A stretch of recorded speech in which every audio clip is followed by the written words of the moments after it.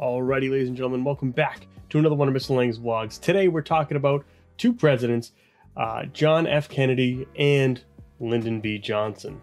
Really the Kennedy-Johnson years, which took up a lot of the 1960s, as you're going to see. So to help ease tensions, Khrushchev and Kennedy begin to go ahead and establish a hotline in 1963 between the White House and the Kremlin, which is essentially the White House in the Soviet Union. What that is a direct line from president to president. And later that year, the superpowers are even going to sign a limited test ban treaty that served to ban nuclear testing in the atmosphere, as of course that was something that had been occurring. And so of course Kennedy actually initiates his program here for the US, his domestic program called the New Frontier. This was essentially focused on the economy, education, medical care for the elderly and the poor, and space exploration, all part of his vision in this program. In fact, one of the most important things that he did create was the Peace Corps. You know, this program is still around today. It's fantastic. It's again a volunteer program to assist developing nations in Asia, Africa, and Latin American countries. And it has become a huge success. It's incredible. It really is. There's also the race to the moon, because they're going to the moon. On April 12th, 1961, Soviet cosmonaut, which is a really cool name for an astronaut, but that's what the Soviets call them, cosmonauts, Yuri Gagarin became the first human in space. And meanwhile, we had NASA here in America. They're going to be in construction on Cape Canaveral, which is in Florida, in this huge, it's still there today, launch pad called the Kennedy Space Center.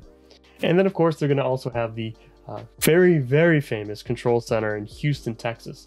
As, of course, the famous line is, you know it, Houston, we have a problem. That's it. That's it.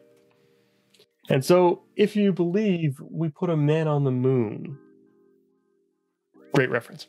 So finally, on July 20th, 1969, the U.S. achieved its goal. An excited nation watched as U.S. astronaut Neil Armstrong took the first steps on the moon. You know, the space and defense related industries really going to spring up in the southern and western states because of this. And the space race was won. So Kennedy also addresses a lot of inner city blight and racism.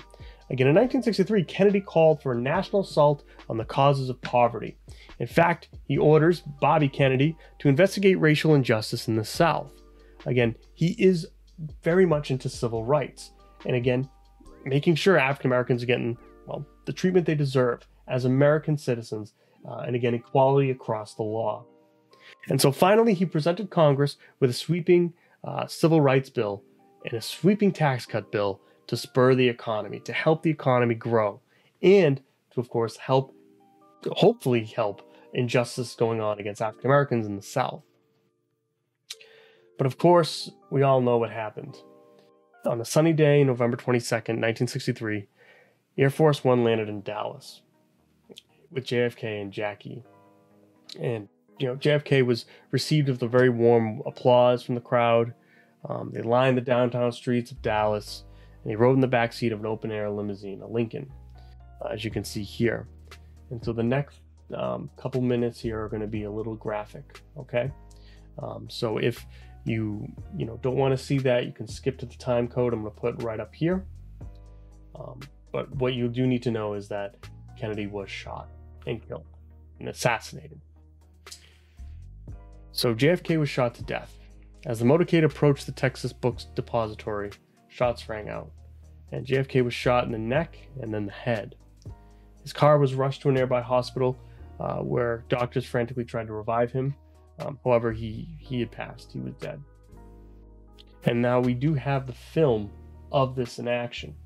It is called the Zapruder film, because that was the person who went ahead and filmed it. There is no sound for the film. However, you can see it clear as day. Okay, it is very graphic though.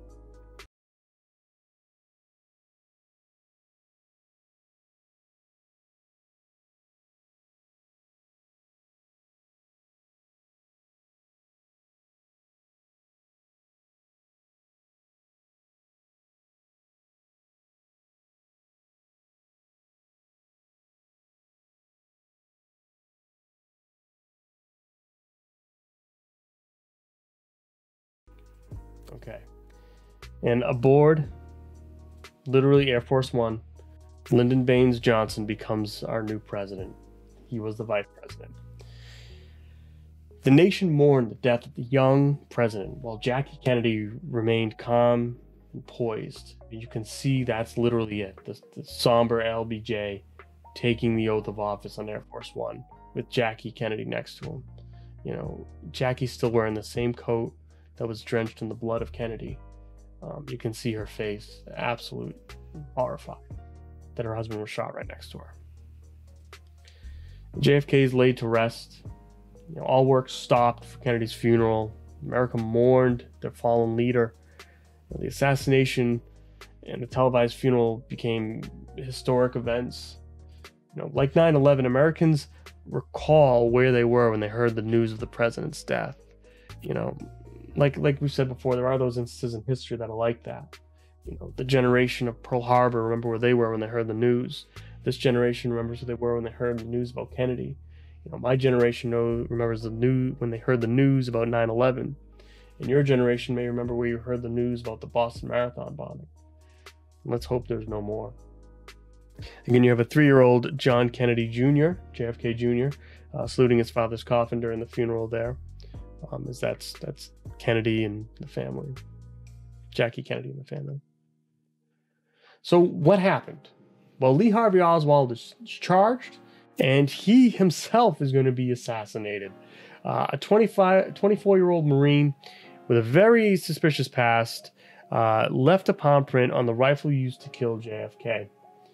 Lee Harvey Oswald, some still speculate as there's so much conspiracy theory about this, if he really was the killer. He's charged, and as on national television, mind you, as they watched him get transferred from one jail to another, a nightclub owner, Jack Ruby, goes ahead, breaks through the crowd, and shoots Oswald to death. Literally 2 days after the assassination. Again, there's a lot of mystery because of this that we just don't know. A lot of unanswered questions. You know, this whole bizarre chain of events has led many to believe that Oswald was part of a conspiracy, and that, of course, all of this was conspiracy. You know, the Warren Commission is going to investigate the assassination and determine that Oswald had indeed acted alone. In fact, recent filmmaker Oliver Stone isn't so sure. He's made conspiracy theories over here called JFK in that film.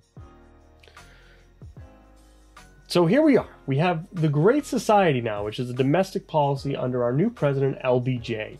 And here's Senator Johnson pictured 1958 with a nerd, as you can see. But nevertheless, he is now our new president. 4th generation Texan. He enters politics in 1937, and he's well qualified for the job. He admired FDR, who took really the young congressman under his wing, as we do know. Now, Johnson became senator in 48, and by 55, he was a Senate Majority Leader. Again, very successful career. Now, his domestic agenda was pretty simple. He took office, he urged Congress to pass the bills that Kennedy had just essentially fought so hard for. The tax cut bill, which is going to be sent right to Capitol Hill, cuts taxes by $10 billion. That's amazing. And of course, the Civil Rights Act. Again, something that, Kennedy had started. LBJ is going to push to get put through in 1964.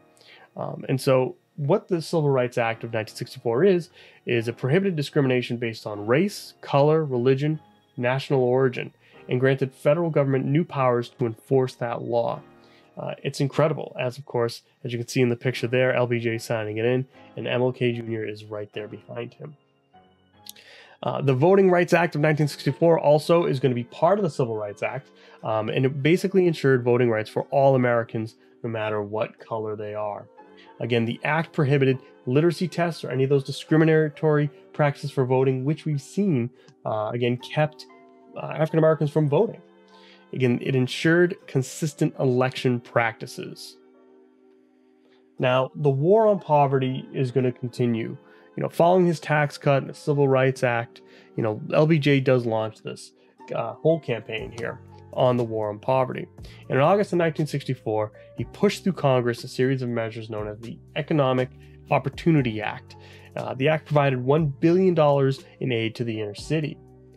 He's also going to give a lot of other economic opportunity acts. In fact, the Economic Opportunity Act also had the Job Corps, VISTA, which is Volunteers in Service to America, Project Head Start for underprivileged preschoolers. Again, the Community Action Program, which encouraged the poor to participate in public works programs. Again, Project Head Start is still going on today. These things really did change America. And it's no surprise that in 1964, LBJ wants to go for election now. He wants to be an elected president. So he goes up against Barry Goldwater of Arizona. And Barry Goldwater opposes LBJ's social legislation, what he's been doing. So Goldwater alienated voters by, well, suggesting the use of nuclear weapons in Cuba and North Vietnam. That is not what the public wanted to hear. Now, these very famous ads are going to show you just how kind of crazy these ads were. 1, 2, 3, 4, 5, 7, 6, 8, 9, 10, 9, 8, 7, 6, 5, 4, 3, 2, 1, 0. These are the stakes to make a world in which all of God's children can live, or to go into the dark. We must either love each other or we must die. Vote for President Johnson on November 3rd. The stakes are too high for you to stay home. Now, LBJ wins by a landslide. Again, for many, it was an anti-Goldwater vote, as a lot of people didn't like Barry Goldwater. Many Americans saw him as a war hawk. And so the Democrats also increased the majority in Congress. And of course, now Johnson launches his reform program in earnest, without anything really abating him at all. When I say a landslide, I mean, wow. So as he builds the Great Society, which, yes, this is a real comic book, I actually have it. Again, it's his vision for America. And so much like Kennedy had the New Frontier, LBJ has the Great Society. And by the time he left the White House in 1969, Congress has had passed 206 of LBJ's Great Society legislative initiatives. It's impressive. One, of course, is education, which Johnson considered education the key, which can unlock the door to the Great Society. He puts through the Elementary and Secondary Education Act, provided $1 billion to help public schools. Very nice. Buy textbooks and, of course, library materials as well. You know, this act really does represent the first major federal aid package for education really ever. As remember, education is a state issue with the reserve power. He's also going to help out with healthcare. Very famously, he establishes the Medicare, which Medicare provides hospital insurance for low-cost medical care to the elderly, and Medicaid helps provide health benefits for the poor. Again, think of it this way. You want to care for the elderly, you want to aid the poor. So again, Medicare is going to care for the elderly, and Medicaid is going to help aid the poor. He's also going to go ahead and enhance Social Security. He was on a roll. Housing, another one. LBJ and Congress are going to appropriate money to build 240,000 units for low-rent public housing. He's going to establish the Department of Housing and Urban Development, HUD, still around today, and appointed the first black cabinet member, Robert Weaver, as HUD's first leader. This is incredible.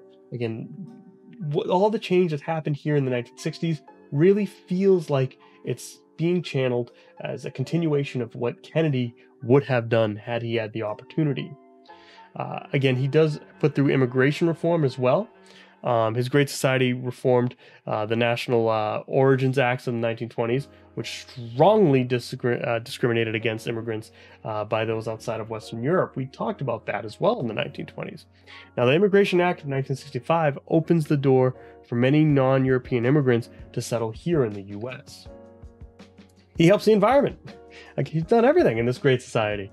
The Water Quality Act of 1965 required states to clean up their rivers and lakes. He also ordered the government to clean up corporate polluters of the environment, as they were very much a thing back then, especially. He also offers consumer protection. Major safety laws were passed in the U.S. auto industry, and Congress passed the Wholesome Meat Act of 1967. LBJ said Americans can feel safer now in their homes, on the road, and at the supermarket because of this. Again, it's starting to sound like, well, another square deal almost, right? And it kind of was in a way. He also reforms the Supreme Court as well. Reform and change were not just limited to the executive branch and the legislative branches. The judicial branch, led by the Supreme Court and Chief Justice Earl Warren, did much to protect individual rights at the time as well. One of the most important is, of course, Miranda v. Arizona, where the court ruled that all suspects must be read their rights before questioning. You have the right to remain silent. Anything you can say will be used against you in a court of law. You have the right to an attorney. If you cannot afford one will be provided for you. In Mapp v. Ohio, the Supreme Court ruled that it's illegally seized evidence could not be used in court. And Escobedo v. Illinois, the court ruled that the accused had the right to have an attorney present when questioned by police. So again, all of these are huge in helping people's rights. Now, the impact of the Great Society is huge, but it begins to decline due to the cutback on programs on the war on poverty, and that money is going to be used instead on the Vietnam War. The Great Society and the Warren Court is going to change U.S. forever. And no president post-World War II era, still to this day, has extended the power and reach of the federal government more than LBJ. He was incredibly progressive for his time, and we still see the effects today. And unfortunately, the Great Society could have continued, but what's going to happen next is not so much domestic policy here as we've been looking at. It's going to be foreign policy that's going to change America, and that's the Vietnam War. Thank you guys for joining me. I'll catch you back in the classroom.